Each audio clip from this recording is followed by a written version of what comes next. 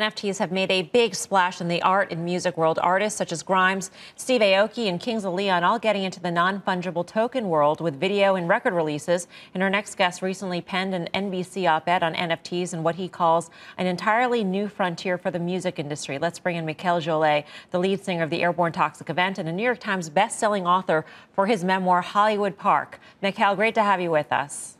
Oh, thanks for having me today. Mikel, you speak our language. You say music is underpriced right now, and I'm wondering if you think NFTs are a way to remedy that solution, that problem. Well, I think it's part of it. I think the main thing is that NFTs are harbingers of something else, and I think that this idea that NFTs are going to somehow be the panacea that changes music, I think is a little overinflated. But it's more that they represent something else. I don't think we're suddenly all going to get into the fine art business and be like Beeple and sell a record for, $69 million or something.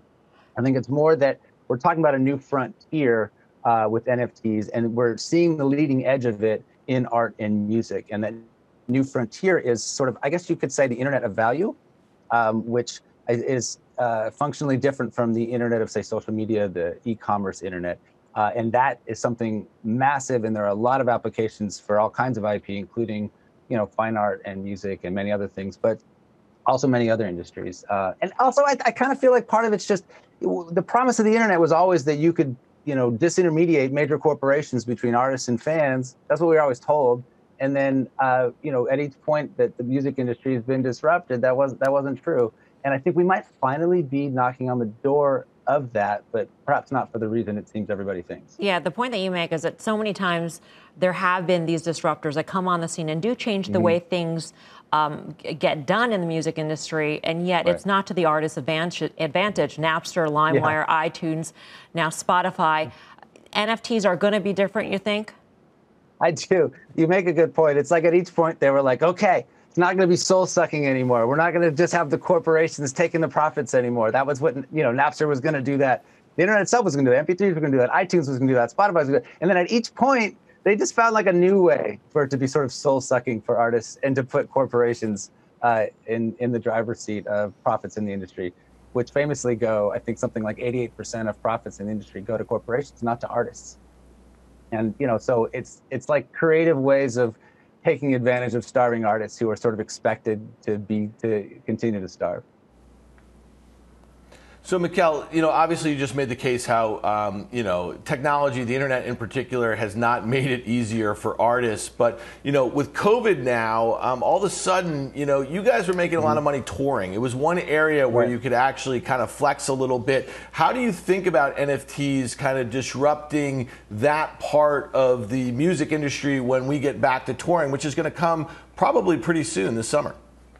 It's a great concrete example of why ownership matters and why smart contracts and things in this sort of internet of value matter. So right now, if you're a band that goes on tour and you sell out a venue that's got 1,000 seats, right? Then what happens is once it's sold out, a bunch of people go on StubHub and they take some of those seats. Maybe they're the front row seats, maybe they're the best seats, and they put them on sale for, let's say, 3 times. Let's say you sold it for $50 and they put them on StubHub for $300. Right now, all that value is going to StubHub and it's going to the scalper, and none of it's going back to the artist. If you made the ticket itself a token, if you tokenize it, you put it on the blockchain, you encrypted it, and let's say you just made it a QR code, you can build into it something called a smart contract. So every time it's sold, you can set what percentage goes back to the originator of the contract. In this case, it would be the band. So I could say, and Beeple did this, say, with his art contracts. He made it 10%. Every time it resells, you get 10%. With a ticket, you could say 80%. You could say 60%. And so they say, fine, I'm going to take it. I'm going to put it on StubHub for $300. Great. Then StubHub gets some money, and the scalper gets some money. But in this instance, then now that artist gets 60% of that inflated value of that ticket. Whereas right now, he doesn't get any of it. Yeah. Injustice there for sure. Mikel, thanks so much for joining us. We hope you'll come back. Yeah, thanks for having me. Mikel Jollett. So we got music lovers, we got music makers on this panel. Tim, I'll go to you on what you think NFTs could mean. Well, Mikel's right. I mean, the value that music plays in our life and what it does and how it changes our life is worth a lot more than pennies per streaming. And that, the biggest artists who are, 1% are the ones that get 80% of these flows or more. So, look, I like the fact that you're creating unique experiences also, and that you're creating something that's unique. Look, music fans are also collectors, and I think they're willing to give a lot more back to the band to have that kind of what feels like an intimate, personal connection. I love the ticket idea. Like I hate the fact that I'm getting whacked at StubHub, and I know someone on the other side is also getting whacked, and no one else is seeing it but them.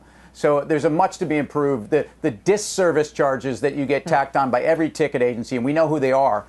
It's just not fair, and so fans and artists alike want to see this change. Just quickly, Karen, you're an investor in Live Nation. Good or bad? Well, I don't know. I was thinking about that. You know, when he's talking about going on tour, can Live Nation help their artists sort of chop up parts of their concert and make NFTs out of them and sell them to, you know, the highest bidder? And could that be an additional revenue stream that is nowhere in Live Nation's model? What is in Live Nation's model is Ticketmaster. And to the extent that the dynamic that Tim talked about is decreased, that's not good for Live Nation.